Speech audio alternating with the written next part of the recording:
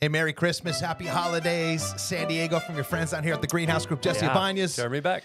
Hey, last check-in of the year, and actually, gang, it's going to be a good one. Yeah. Speaking of the end of the year, traditionally, is that market better for buyers or is it better for sellers? It's a great question. I love that one. And then also, there was a recent reduction in mortgage rates, 1%. What does that mean for your payment? Big numbers to share as we end out this year and we begin momentum into 2024. Let's get into this. So this might be the most interesting report that we've done yet. Nationally, all of the numbers are suggesting that the market's already bottomed out and it's already starting to kind of begin its path towards healing. So leading indicators are inventory's down, but no more new inventory spiking percentage-wise. It's flattening out, it's curving. Days on market down, and then price reductions down as well. Okay. San Diego County, though, is not quite there yet. Okay. We're still seeing, I'll throw this report up, we're still seeing days on market going up, median days up, price decrease, flat, kind of coming down a little bit, but no price increases, and inventory,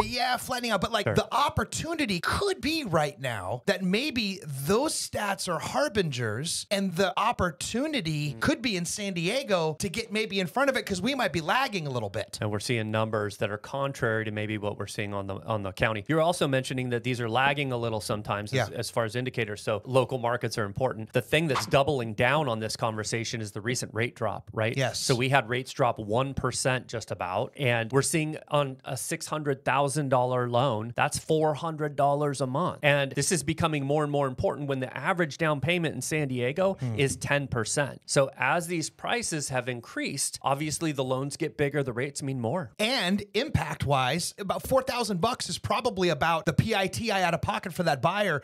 That's 10% to your payment right there. Right. So last part is about timing. Well, gang, this actually might be the moment, because if you're a buyer and you think about this trend now continuing and you move it into the peak of the bell curve for summer, that could be problematic, right? Versus maybe you and a couple other cats going after one home versus the line down the street. Seller, same game in reverse. You might be the only house on the market right now for those three buyers, fetch a nice, pretty penny in sales price, but then not have to deal with the entire neighborhood with for sale signs put up in it. So what you're speaking towards is the demand and the competition on both sides of it as sellers and buyers. So it becomes really important to pay attention to these timings. And be remiss if timing wasn't also an opportunity to say happy holidays. Thanks for checking out two knuckleheads over here at the Greenhouse Group. And we'll see you back here in 24. Happy holidays.